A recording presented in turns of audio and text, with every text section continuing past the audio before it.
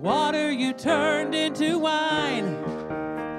You opened the eyes of the blind. There's no one like you. None like you.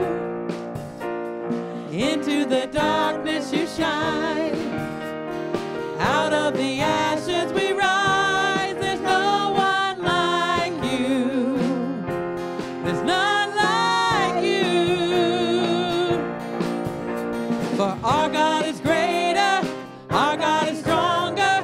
God, you are higher than any other. Our God is healer, awesome in power, our God.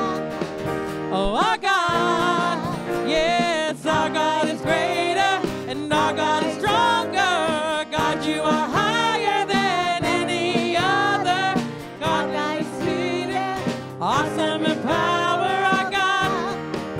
Oh, our God, into the darkness you shine. You open the eyes of the blind. There's no one like you. There's none like you. Into the darkness you shine, and out of the ashes we rise. There's no one like you, and none like you. For our God is greater, our God is stronger. God, you are higher than any other. Our God is healer, awesome in power, our God. Our God, and our God is greater, our God is stronger. God, you are higher than any other. Our God is healer, awesome in power, our God. Our God. And if our God is for us, then who could ever stop us? And if our God is with us, then what could stand against? And if our God is for us, then who could ever stop us? And if our God is with us, then what could stand against?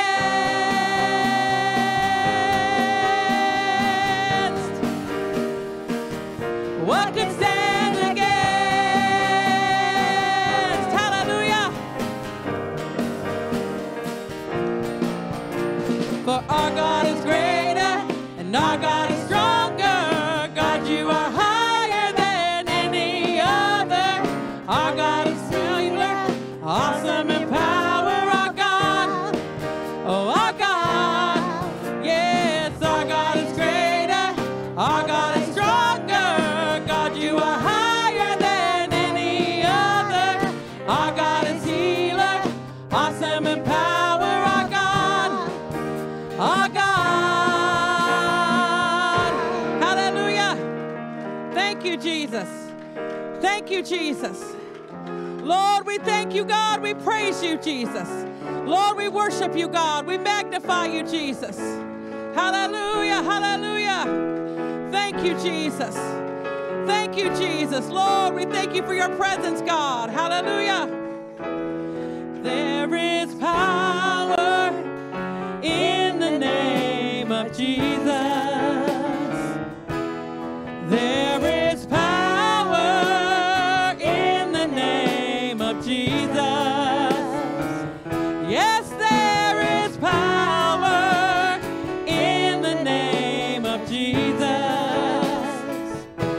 to break every chain, to break every chain, to break every chain. Yes, there is power in the name of Jesus. Yes, there is power in the name of Jesus. Oh, there is power in the name of Jesus to break every chain, to break every chain, to break every chain. There's an army rising up. Oh, there's an army rising up. Yes, there's an army rising up. Yes, there's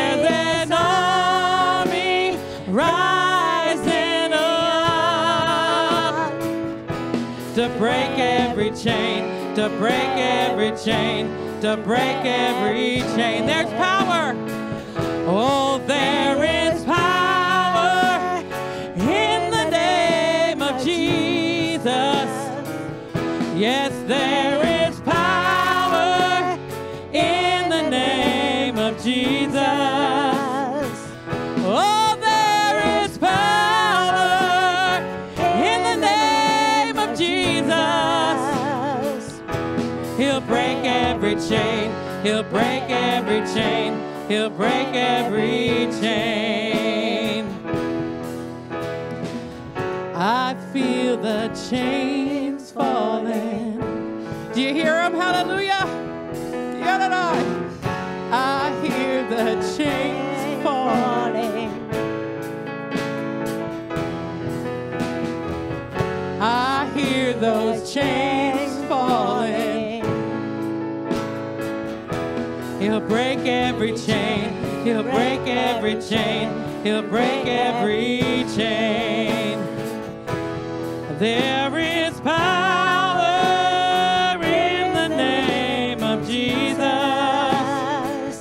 Yes, there is power in the name of Jesus. Oh, there is power in the name of Jesus. To break every chain, to break every chain, to break every chain, to break every chain, to break every chain, to break every chain.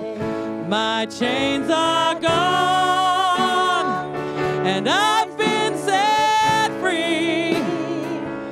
My God, my Savior has ransomed me, and like a flood, His mercy reigns, unending love, amazing grace. So let's sing that one more time. Are your chains gone? My chains are gone. I've been set free. My God, my Savior has ransomed me, and like a flood, His mercy reigns, unending love. It's amazing grace. Hallelujah. Hallelujah. What a mighty God we serve. Thank you, Jesus. Lord, I thank you, God. Thank you, Jesus. Hallelujah. Thank you, Jesus. Hallelujah. This next song we're going to sing is called Not Afraid. And if you were here for Sunday school, you know, God is He is so amazing, and how He ties things together, and the songs that kind of come together. We don't know what people are going to be talking about, who's going to be teaching, what is going to be taught about. It's amazing how God does things. But this song, there's a bridge to it, and it says, you know, before me, behind me, always beside me. And I was looking for it in Scripture, and I found it, and I wanted to read this, what the Scripture says. You go before me and follow me. You place your hand of blessing on my head. Such knowledge is too wonderful for me and too great for me to understand. I can never escape from your spirit. I can never get away from your presence. If I go up to heaven, you are there. If I go down to the grave, you are there. If I ride the wings of the morning, if I dwell by the farthest oceans, even there your hand will guide me and your strength will support me. I love this. I haven't really paid attention to this, and I love this. I could ask the darkness to hide me and the light around me to become night. But even in darkness, I cannot hide from you. To you, the night shines as bright as day. Darkness and light are the same to you. So when we sing this song, Not Afraid, and we sing that bridge, you think so that God is before you, He is behind you. There is nothing He cannot do. There is no situation He cannot touch. He is greater. Hallelujah. I have this confidence because, hallelujah, I've seen the faithfulness of God, the still inside the storm, the promise of the shore. And I trust the power of your word. Hallelujah. Enough to seek your kingdom first, beyond the barren place, beyond the ocean wave. When I walk through the waters, I won't be overcome. And when I go through the rivers, I will not be drowned, for my God will make a way, so I am not afraid. Hallelujah. Yadada. You keep the promises you make. Hallelujah. There isn't one that is delayed, so I will not lose heart. Oh, I will lift my arms and start to sing into the night. Hallelujah. Our praise will call the sun to rise and declare the battle won. Declare that it is done. And when I walk through the waters, I won't be overcome. When I go through the rivers, I will not be drowned. And my God will take away, so I am not afraid. And when I am in the fire, I will not feel the flame. And I'll stand before the giant, declaring victory. And my God will make a way, so I am not afraid. Before me, behind me, you're always beside me, and no shadow, no valley where you won't find me. No, I am not afraid. Before me, behind me, you're always beside me, and no shadow, no valley where you won't find me. No, I am not afraid. No, I am not afraid. When I walk through the waters, I won't be overcome. And when I go through the rivers, I will not be drowned. My God will make a way, so I am not afraid. And when I am in the fire, I will not feel the flame. And I'll stand before the giant, declaring victory. My God will make a way, so I am not afraid. Hallelujah. Hallelujah.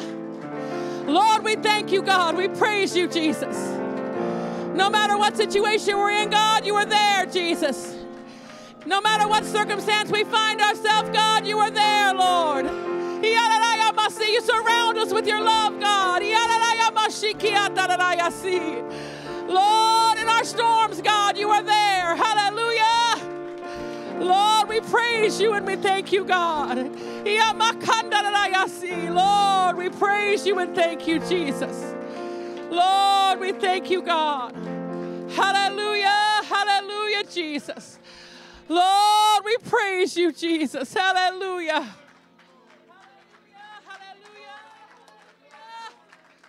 Lord, we thank you, Jesus. Lord,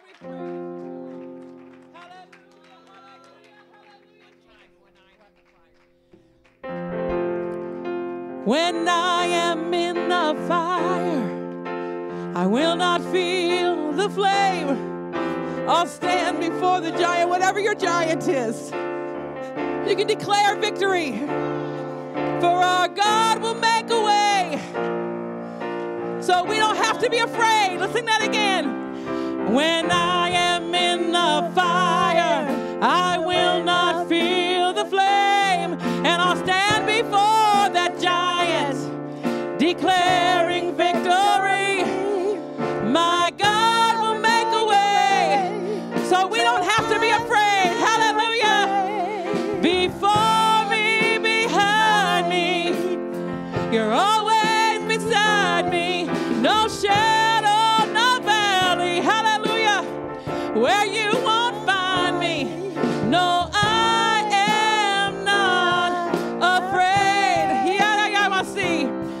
Before me, behind me, you're always beside me. No shadow, no valley, where you won't find me.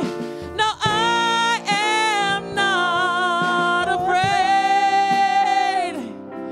No, I am not afraid. Hallelujah. Lord, we thank you, God. Hallelujah, hallelujah, hallelujah.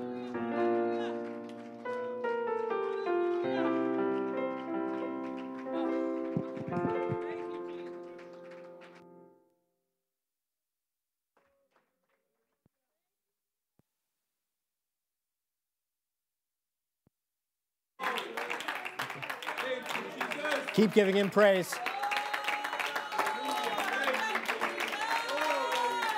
There is a powerful presence in this place.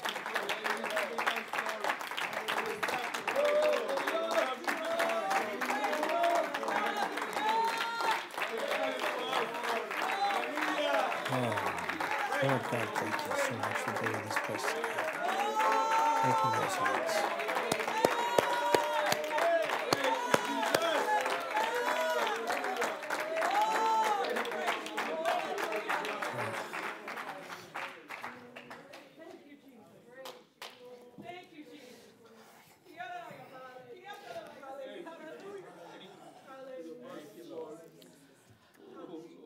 I was led to provide the prequel to today's Sunday school lesson, to the point where when I was asked, what's the topic? And I gave the topic.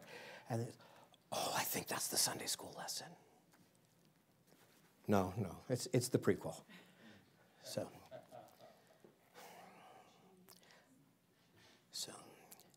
this is found in Mark chapter 4, verses 35 to 41.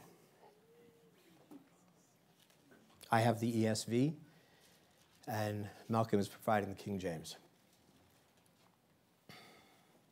On that day, when evening had come, he said to them, "Let us go across to the other side."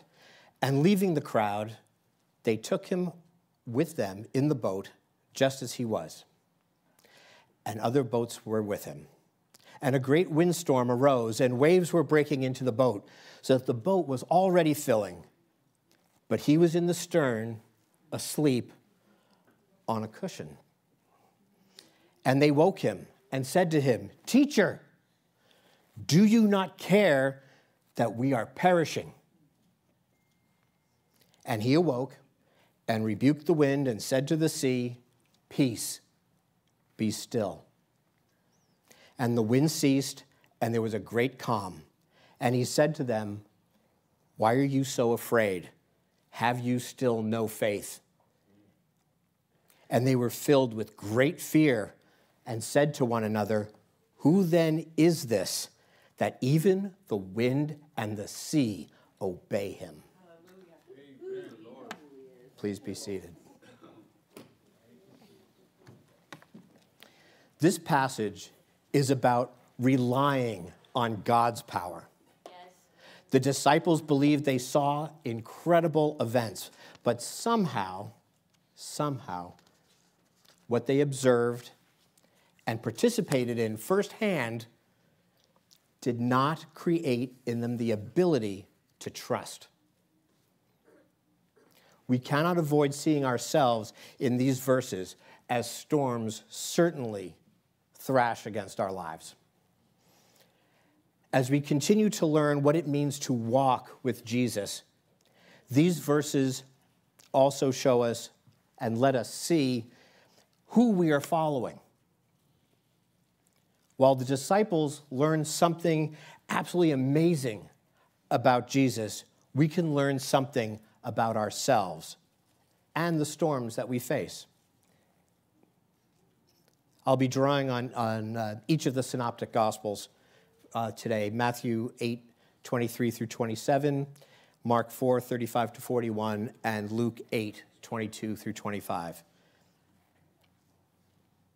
The setting of this event is important. The Sea of Galilee sits about 700 feet below sea level. It is about 13 miles long and 8 miles wide, and can reach depths of 150 feet. What makes it dangerous is that it's surrounded by large hills and mountains. The two large valleys to the west, Wadi Haman and Bayat Netofa, channel cold wind from the mountains into the warm air over the water. And when this happens, there is a potential for the placid waters to quickly become a turbulent sea. 7-foot waves are not uncommon during these storms. Okay, that's me with Caleb standing on my shoulders tall. Okay, experienced sailors know better than to head out into the Sea of Galilee when they can tell that a storm is rolling in. Common sense. A typical boat on this freshwater sea is relatively small, with a single sail of either a lantine or a square rig. So you have a mast that goes up, and the sail is attached to a boom, but instead of conventional Marconi rig where the boom is on the bottom, this time the boom is on the top. So when you hoist up the sail, you got this piece of wood, and then the sail hangs from it. In a lantine, one end stays close to the boat, and the other end goes up. In a square rig, the whole thing goes up. You can't tell what it was from the ruins, but you can tell that it was there. A fishing boat from the 1st century was discovered, I was going to say recently, but it's recently to me, it's a long time ago for you, was recently discovered on the northwest shore of the Sea of Galilee in 1986.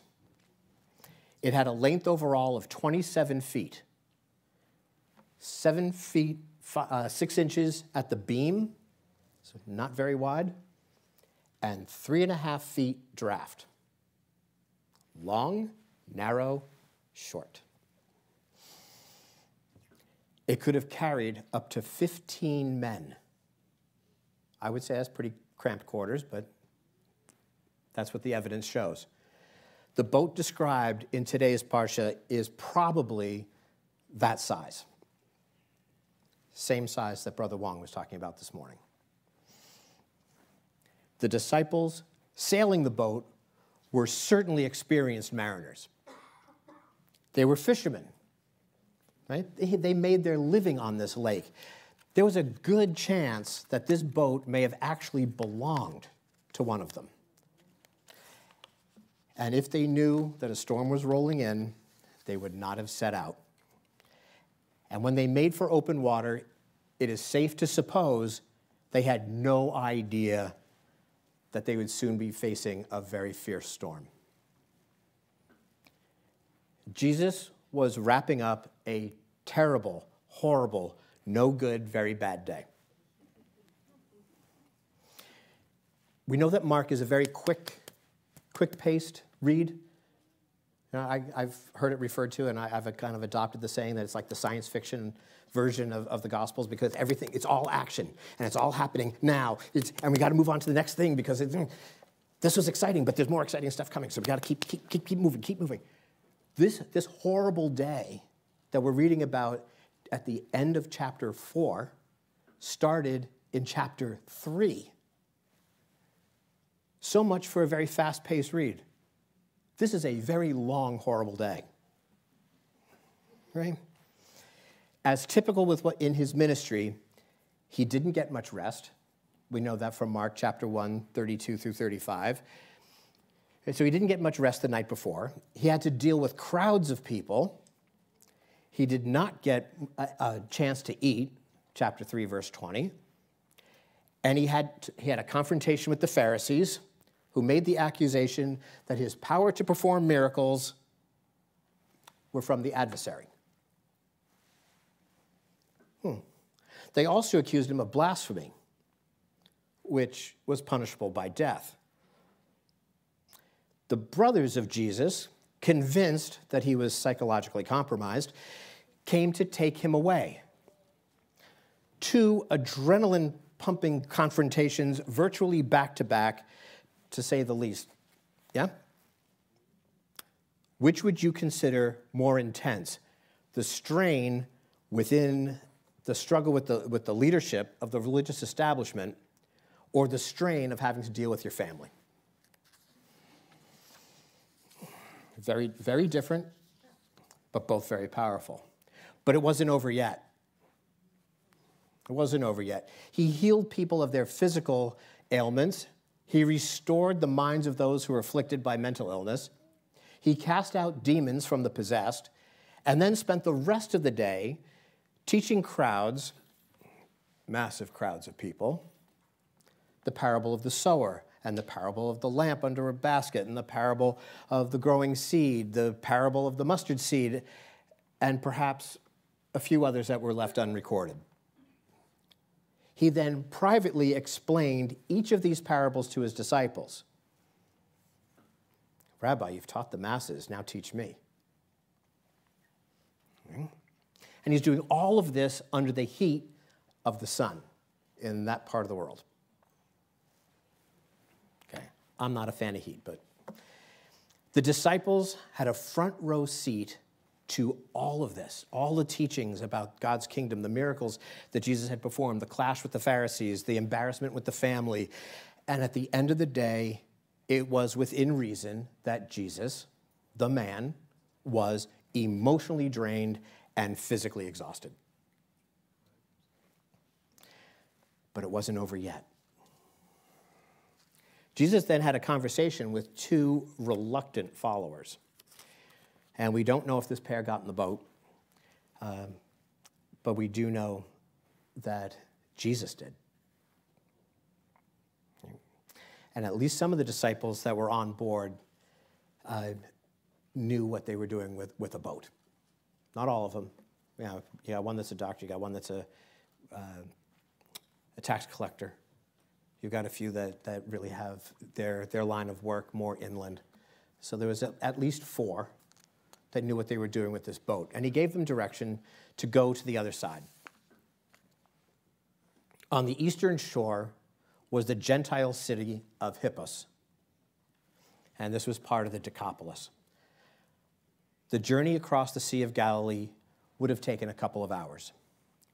But if we look closely at what Jesus says in Luke 8:22, let's cross to the other side of the lake. Literally, Jesus was talking about setting a point of sail, probably a broad reach, nice, gentle, just going to skim across straight away, right? On a direct journey, gentle journey, everything's going to be fine to the other side of the lake. Figuratively, it can be seen as the journey to the other side of life. One reason God allows trials to test our faith along the way is because we're getting to the other side. The other side of good health is illness. The other side of the honeymoon is the work that a solid relationship requires. Another reason God allows trials is for tangible opportunities to demonstrate our trust in the intangible God. Amen. How will we respond? The disciples responded by casting off and making for deep water.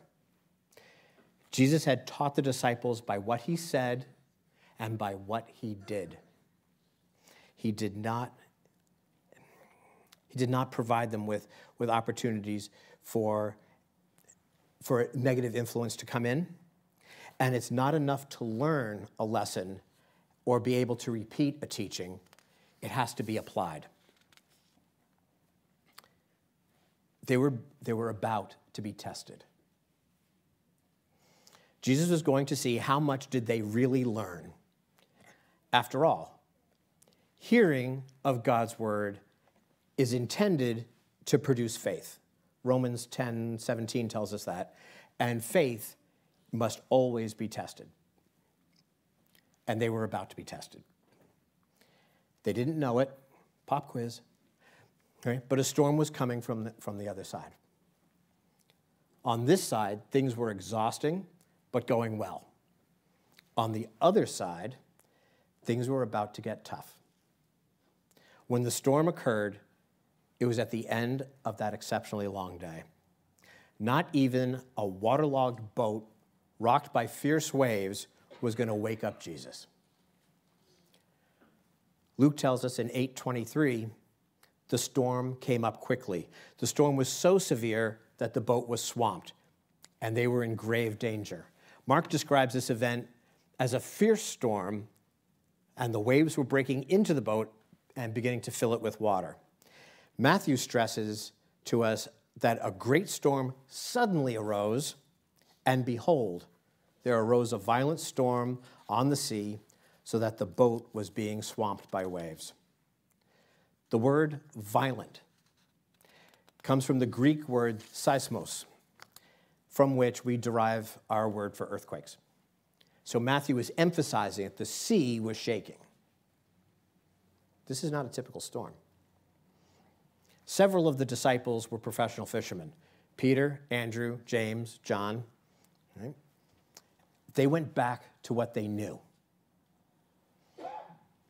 And they knew these waters.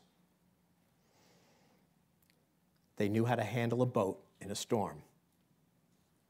Sometimes storms on the Sea of Galilee are too dangerous for even the most skilled fishermen, and the disciples were soon out of their depth. Come on, Isaac. Okay. This time, however, they were facing waves many feet high, breaking over the boat and beginning to fill it. This is not to mention the hurricane-strength winds that this storm was producing. This storm must have been worse than anything that they had ever experienced before. These expert sailors were unable to regain control of their boat or bring it safely to shore. They came to realize that they were in grave danger. Is there any other kind? No, just grave danger. Due to the fierceness and intensity of the storm, they must have believed they were going to die. Okay, good. We get a sense of panic from the disciples as all of this was happening. Their concern about drowning is completely normal, and it's reasonable. During all of this, Jesus remained asleep in the stern of the boat. Waves crashing, rain coming down, hurricane-force winds. The boat is becoming, you remember this boat is about 3.5 feet draft with 7-foot waves.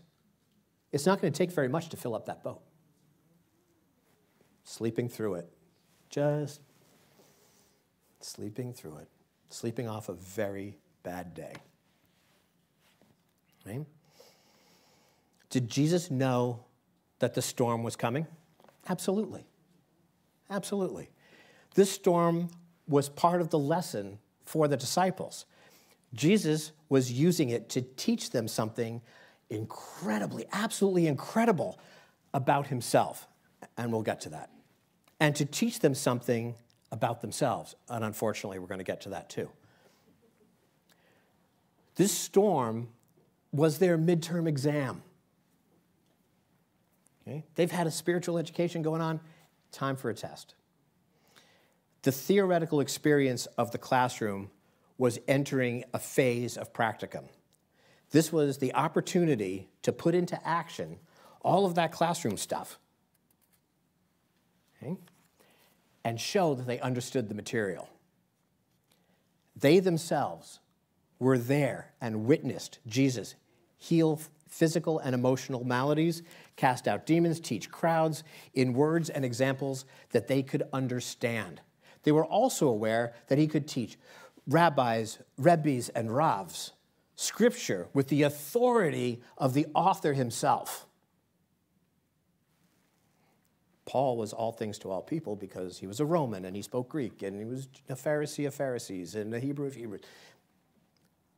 Jesus was doing that too. He could reach people at whatever level they were. Okay? As miraculous as his powers are, yes, we're talking about something that happened, but I'm present tense. As miraculous as his powers are, they had not yet seen anything to reveal his authority over natural phenomena. So, where were we? There was a fierce and violent storm. The sea was crashing. The waves were coming in over the gunwales. The boat is being swamped. And these expert fishermen, well practiced in all things nautical, were reduced to absolute mayhem. They were convinced that they were about to die. That's right.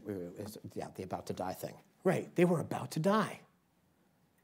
Adrift in a violent storm that was threatening to capsize the boat, the disciples looked to Jesus, and where was he? Asleep, aft of amidships, presumably unaware of what was going on. With nowhere to turn, they finally decide to wake up Jesus. It's interesting to see the different ways that the Gospels record how they woke him up. Mark 4:38 and Luke 8:24 tell us that they woke him by shouting, "Teacher," or "Master, don't you care that we're going to drown?" There's almost a sense of anger. Right? When I read through, I get a sense of anger. Oh, don't you care?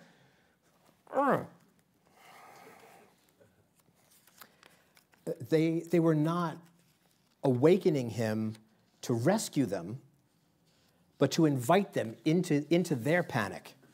They were not following a seek ye first sort of process the way Jehoshaphat Bar Asa, king of Judah, did. City is surrounded on three sides, and the end is near. We're going to be overrun. Everything is going to come to a catastrophe. Prayer and fasting. We're not going to enter this battle. We're going into a period of prayer and fasting. Not what the disciples did. It's not what the disciples did. Right? They were not using the power that they had been given to overcome. They were not drawing on what they could. They were drawing Jesus into their despair. They were pulling Jesus down into their situation. Matthew 8:25 tells us the disciples woke him up by shouting, "Save us, Lord, we are perishing." Okay, now I'm going to butcher this, so bear with me. The Greek word in this verse is sozo. Okay, thank you for not throwing tomatoes. Good. All right. It's typically translated as save. Okay? Wherever sozo is used, it's important to ask three questions. What is being saved? What is it being saved from? And what is it being saved to?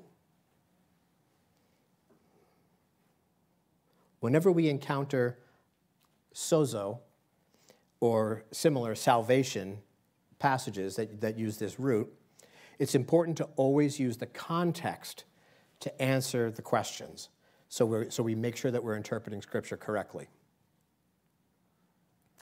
If we assume that every sozo means being saved from hell unto heaven, we're liable to misread what's in Scripture. The context is very important. In this instance, his disciples were not asking them, I should say him. The disciples were not asking Jesus to save their spiritual lives from spiritual death.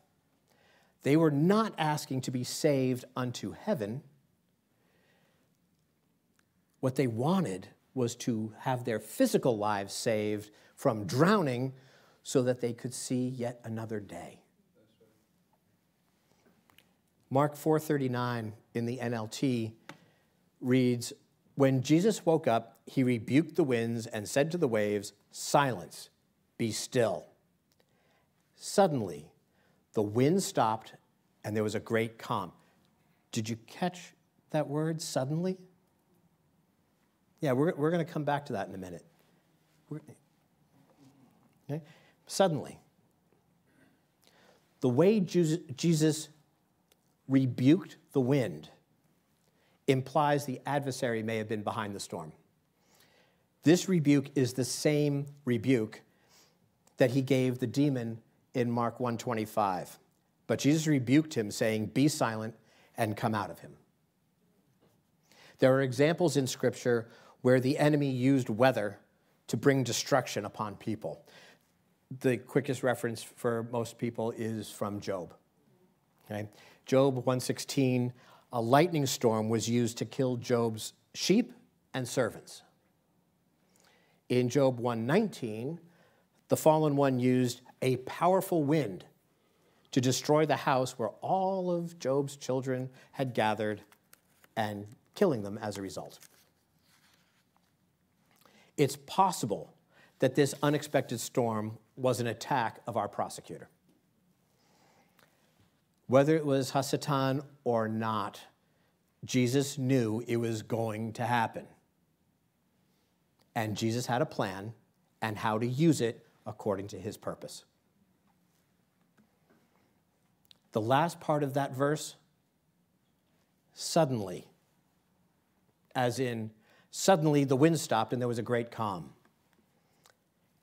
At Jesus' command, silence, be still. The storm stopped in its tracks. Storm tracks? No, okay. The storm did not gradually let up. The storm did not eventually clear. The excessive waves stopped. The rain stopped. In the twinkling of an eye, the situation changed from a raging storm into a serene body of water. Mark 4:41 in the New Living, fear grips them again.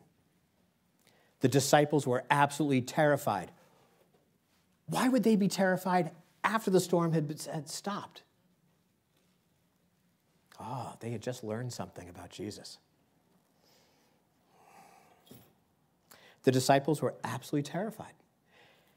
"Who is this man?" they asked. "Even the wind and the waves obey him." Up to this point, the disciples knew that Jesus was unique, one of a kind, if you will. They perceived God was working through him. They had witnessed Jesus heal people of all sorts of disease and cast out demons. The prophets had done as much, but they had also divided rivers and seas. The disciples were scared while Jesus was asleep, but now they were even more afraid. Right? Brother Wong mentioned that they saw this ghost figure coming at them and they were terrified. They were more terrified of this thing that they couldn't understand than the storm that they were in. They'd been through storms. They knew what storms were, but this? Somebody walking on the... Right? They knew what a storm was like. They had just been through the storm. The storm was calm. But now they were terrified, worse than before. In a matter of seconds, Jesus woke up, yelled into the storm, and it instantly stopped.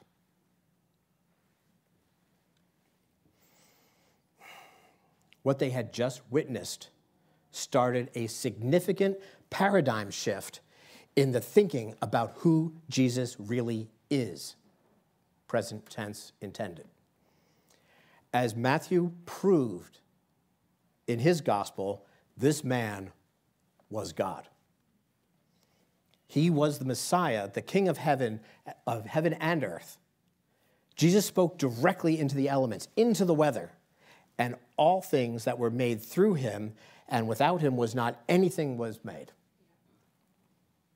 The voice that spoke everything into existence and gathered the waters together on the second day spoke, and nature obeyed.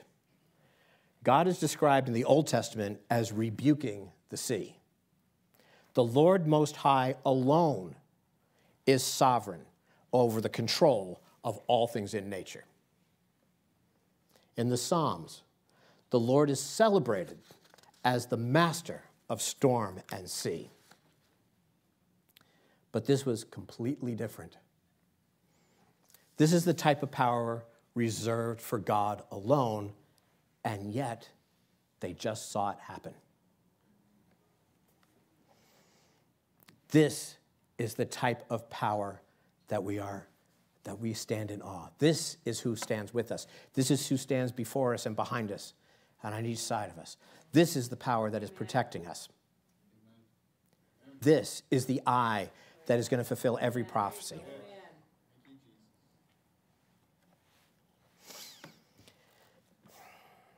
It gives us an even greater sense of the authority of our Creator.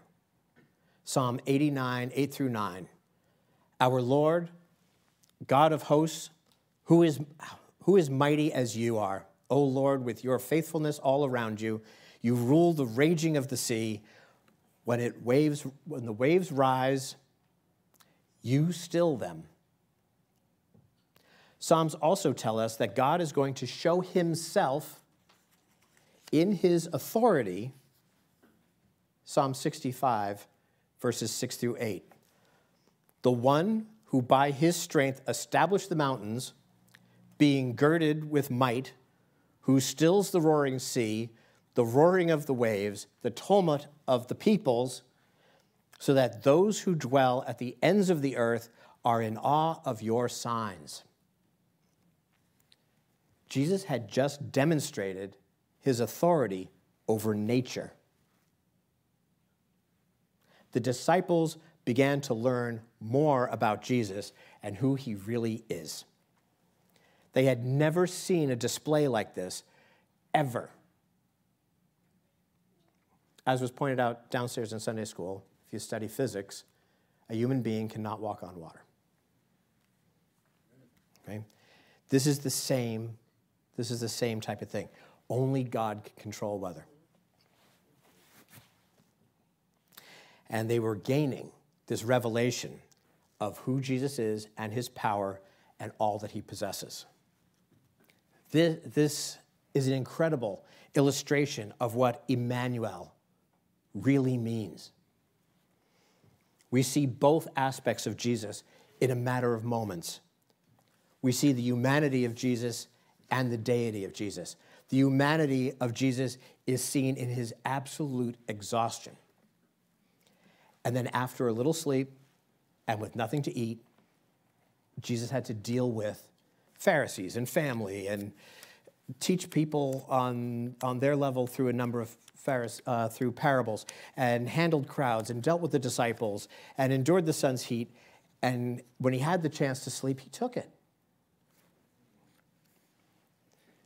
And he was sleeping so hard that even the storm didn't wake him up. He was totally exhausted. And then we have the deity of Jesus as seen through his power over the storm. He displayed his omnipotence and power over nature as only the Creator can. We have God in flesh. we have the incarnation of God. When we are in the middle of a storm, it is there that God can demonstrate to us who he is very clearly, if he so chooses. There are a lot of lessons that we can learn about God in the middle of a storm. When the disciples gained more understanding, they shrank in fear, and Jesus criticized their lack of faith. When his disciples came to Jesus, fearful of the storm, he asked them, "Why are you afraid?" Then he calls them, okay, again, your understanding with the Greek thing. He calls them oligopistoi, meaning little faiths. This moniker is translated here as you men of little faith. Jesus' response is directed toward their lack of faith, not toward them personally. Their response serves up as a wake-up call to them, as it does for us. Now, if we go back to the recent Sermon on the Mount, we are told that just as it's recorded in Matthew chapter 6, verses 25 through 27. I have it in the ESV. I believe Malcolm's going to bring it up in the King James. Therefore, I tell you, do not be anxious about your life, what you will eat or what you will drink, nor about your body, what you will put on. Is not life more than food, and the body more than clothing? Look at the birds of the air. They neither sow nor reap nor gather into barns, and yet your heavenly Father feeds them. Are you not more valuable than they? And which of you, by being anxious, can add a single hour to the span of his life?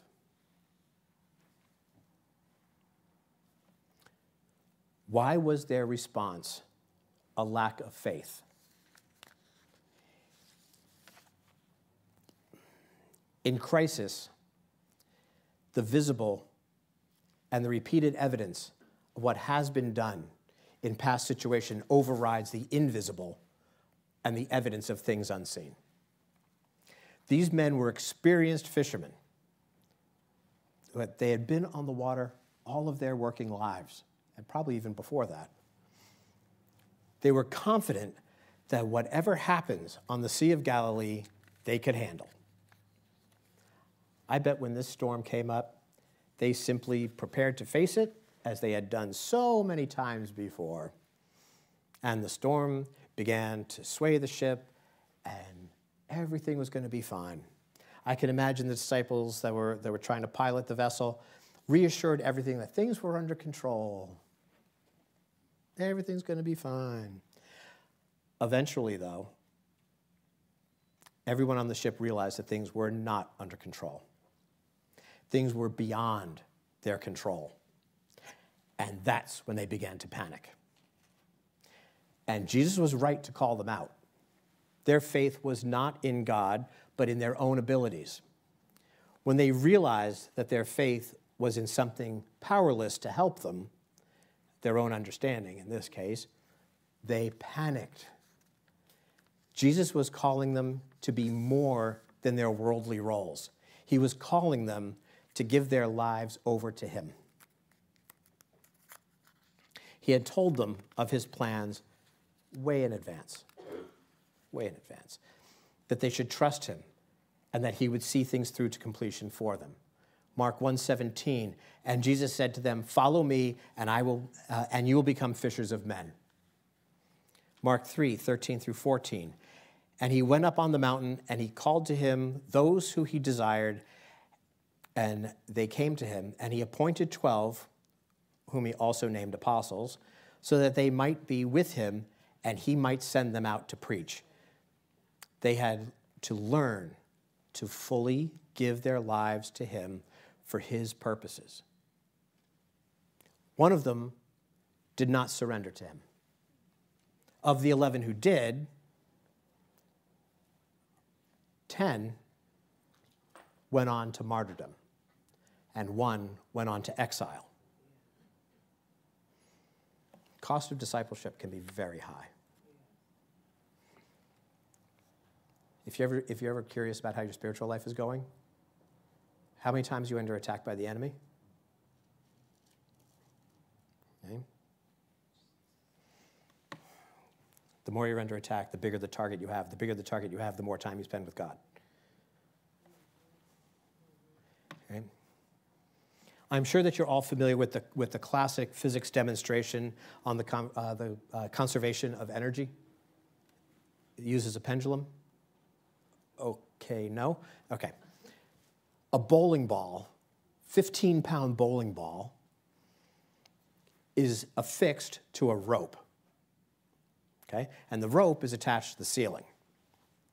The professor explains that if a student puts her back against a wall and pulls the bowling ball up so it touches her chin and then lets it go, it will not hit her when it comes back.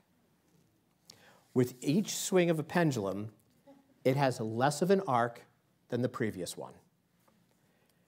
This is a great way to see how much the student trusts the professor. Okay, not at all. Right? The student will reflexively, because we have this inborn reflex to self-preservation, right? Will reflexively move out of the way as the bowling ball is swinging straight toward her face. Okay, logical, right? It's what people do. The student, out of this natural impulse, demonstrates a lack of trust in what the professor has taught.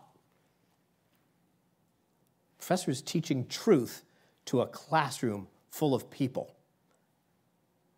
Scientifically proven truth. And yet this particular student, she may believe that the professor knows what he's talking about. Okay? She may believe that the math all over the whiteboard that proves that 15-pound solid mass is not going to hit her in the face. She can believe the math. The elements of belief are not the same as the elements of faith. Faith is trusting that belief when it's your face on the line. Okay?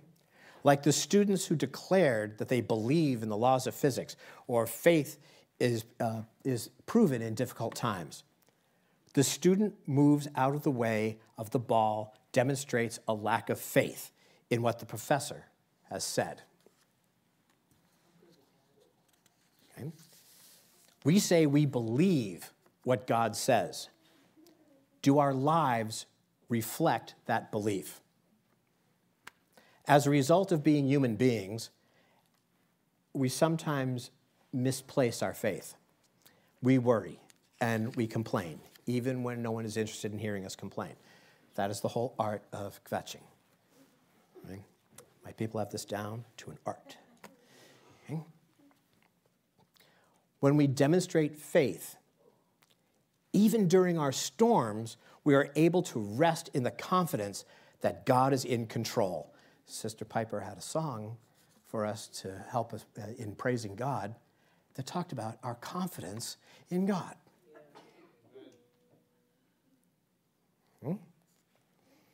God is in control.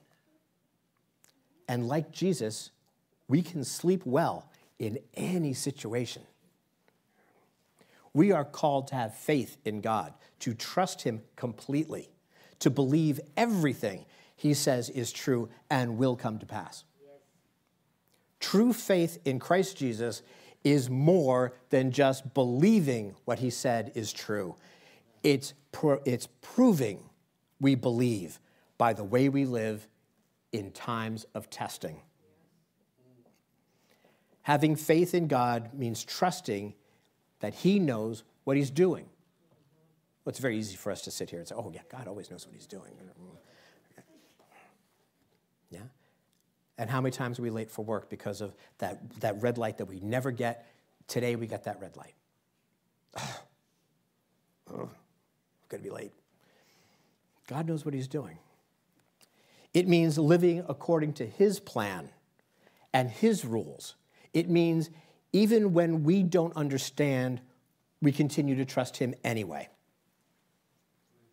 Having faith in God means we believe he can intervene in any situation, no matter how dire, and calm every storm around us in an instant.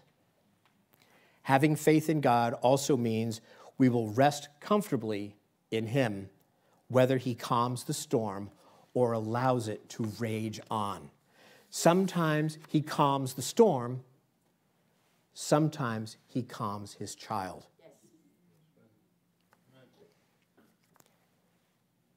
In his sovereign wisdom, the Lord also allows storms to capsize our lives.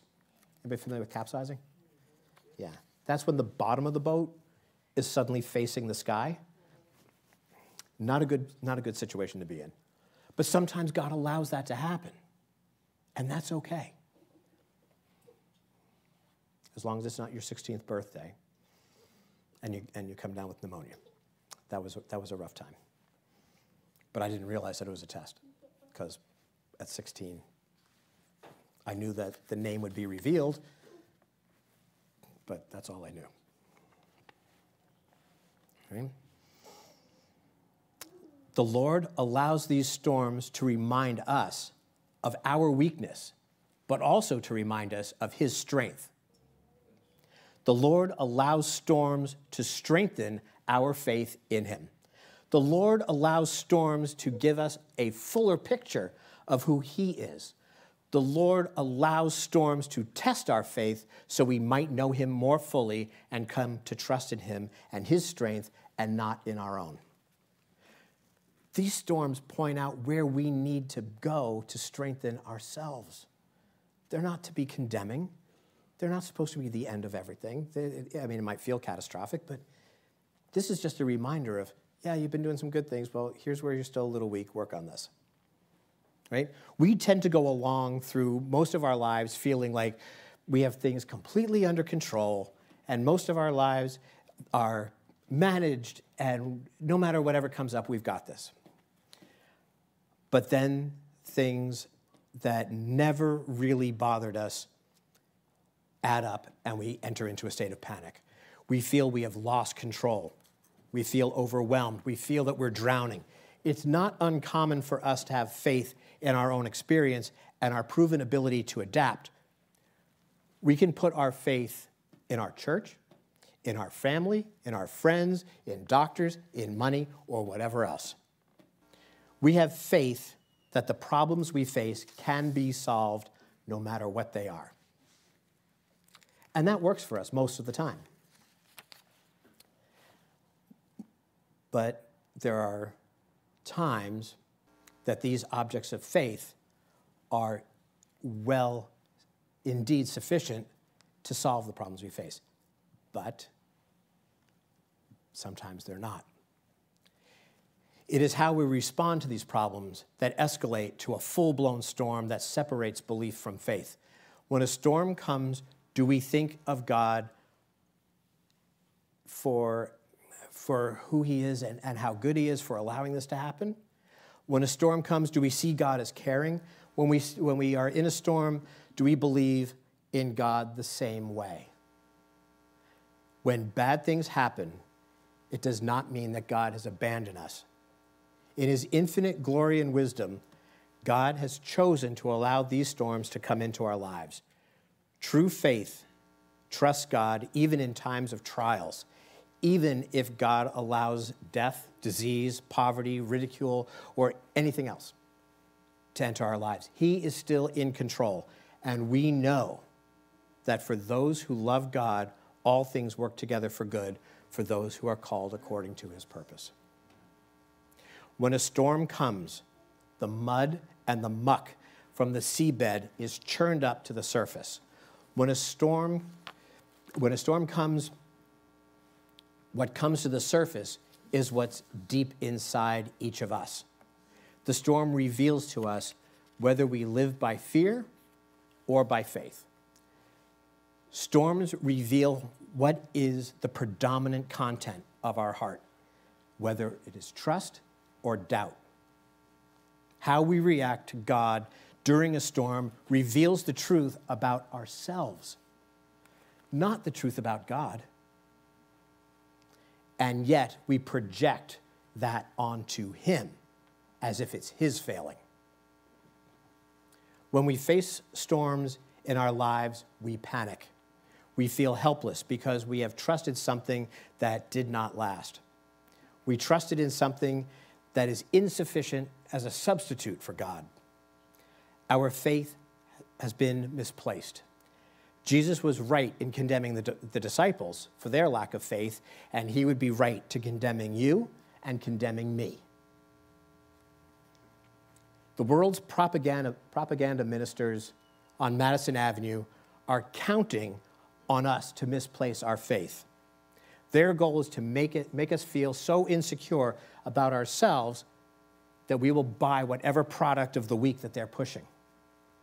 If we will just buy whatever, we'll have nothing to worry about.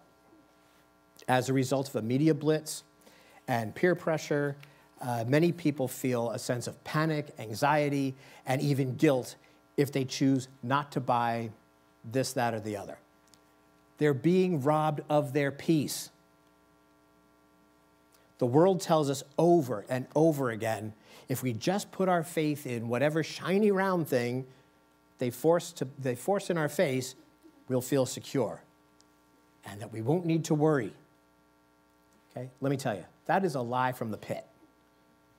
It's not feelings that take away worry or make us secure. It is the fact that our peace and our security is because of who he is. Most Bibles translate, I am that I am. Personally, I think it's a little lost in translation. The voice that instantly calmed that storm also spoke from a burning bush that was not consumed. Iye asher iye. I am all-sufficient unto myself, or equally translated as, I am that is all-sufficient unto myself. Our confidence must be placed in the Lord, in the I am. Let the world panic as we live by faith, because our faith is in God, and we don't have to buy into the lies of the world. We won't feel ourselves being pulled in 1,000 different directions. We won't be paralyzed with fear. We'll be able to keep working hard when they're talking about layoffs. Work as unto the Lord. Okay? We will be shown a way when our schedules say there is no way, because they are beyond packed with things that we have determined are all top priorities. There is a very simple way to calm the storm. We need to recognize the voice that said, silent, be still. That voice is in control. We are not. We have never had control.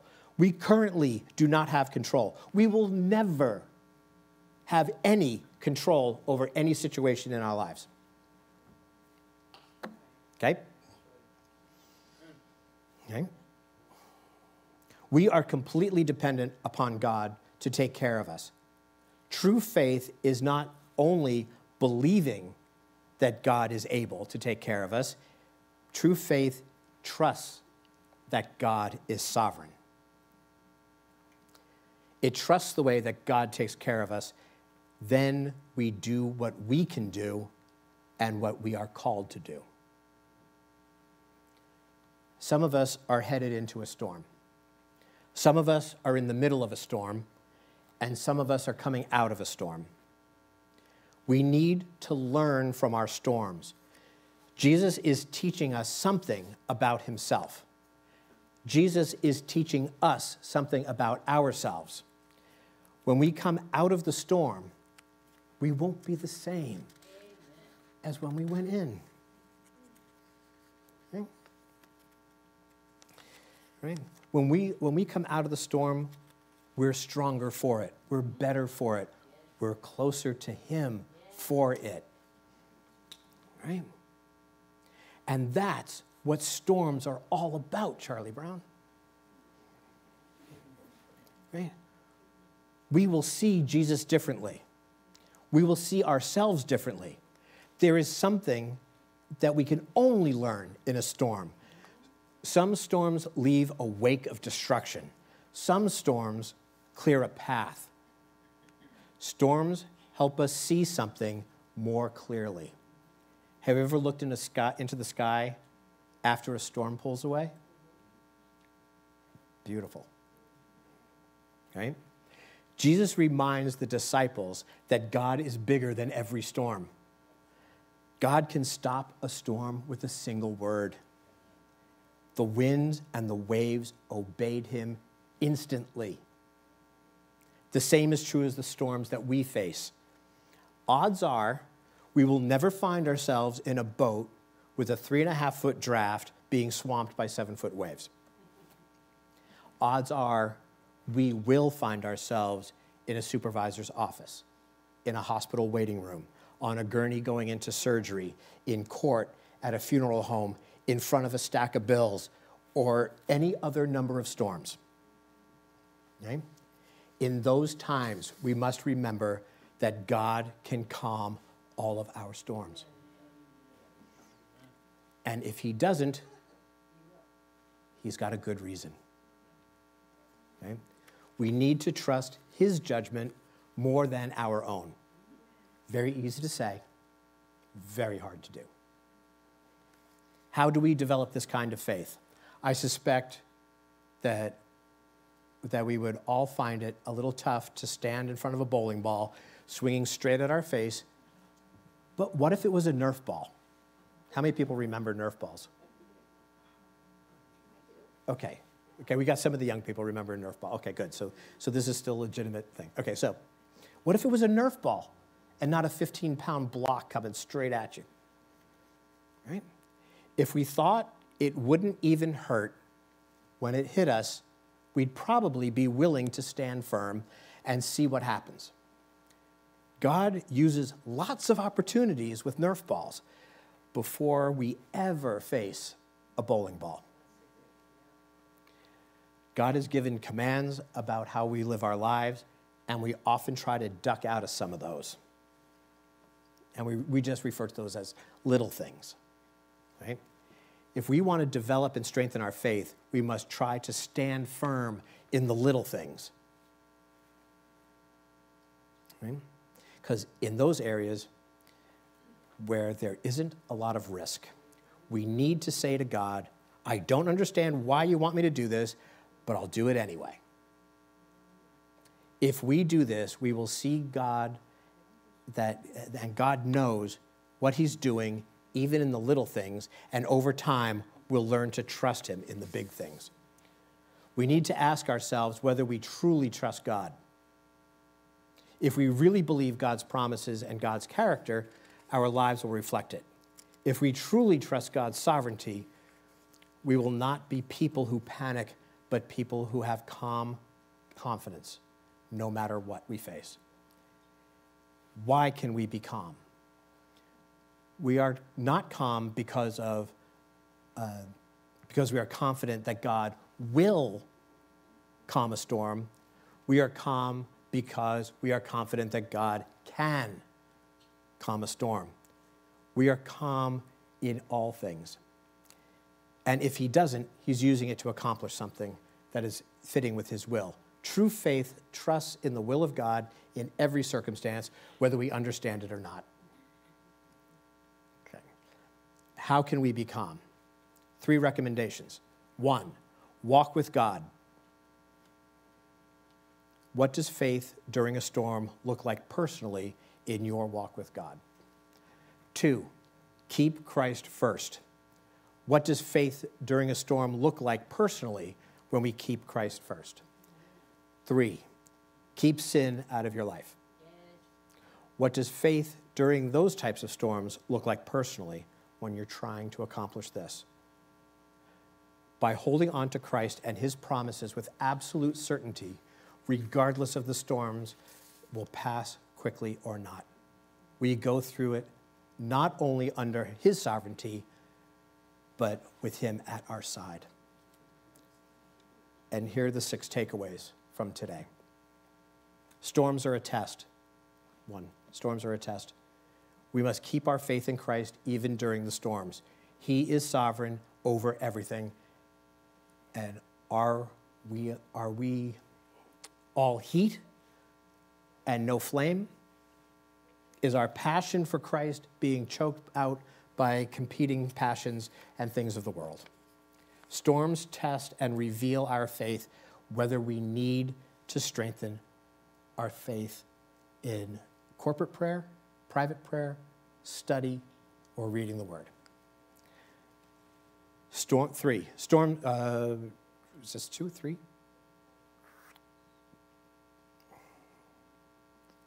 Storms can happen suddenly. Storms are a reality of life. One moment, everything seems to be going well, then the phone rings, and everything changes. Job 14:1, while he was praying to God, Job observed his life was full of troubles. In John 16:33, Jesus said, I have said these things to you, that in me you may have peace. In the world you will have tribulation, but take heart, I have overcome the world. 3, storms can cause you to doubt God. It's one thing to learn something about God or yourself sitting here, listening to the foolishness of preaching. It's another thing to learn something about God or yourself when you're in a destructive storm. Some lessons can only be learned in the middle of a storm. If we have musicians, please. 4, storms can teach you about God. Jesus is all-sufficient unto himself, and we live in that overflow. He wants us to have life and to live it more abundantly. And he's willing to offer us everything that he has. We have to provide him with everything we have. The one who wants to share eternity with us is more than sufficient to bear us up and conquer all of our fears. 5, storms can teach you about yourself. They asked, Teacher, do you not care that we are perishing? They called Jesus teacher, not Lord. They questioned his love and concern for them. Their fear blinded them to who he is in the middle of that storm. And we will learn about ourselves in that storm. We will learn how strong our faith really is. And last, storms will stretch your faith. Repent. There is always something to confess to God. Give. There is always something that we can sacrifice as an offering lifted up to God. Minister. There is always something we can do in service to our neighbors and thus unto God. Ask. There is always something to request of God that is according to his will. Rejoice. There is always something to praise God for. Jesus demonstrated his authority by taking control of the storm. He demonstrates his role as the only one worthy of our faith and that of all humanity. He shows this in his ongoing role throughout creation. Have you ever looked at a sunset? Then I say you've seen Jesus, my Lord.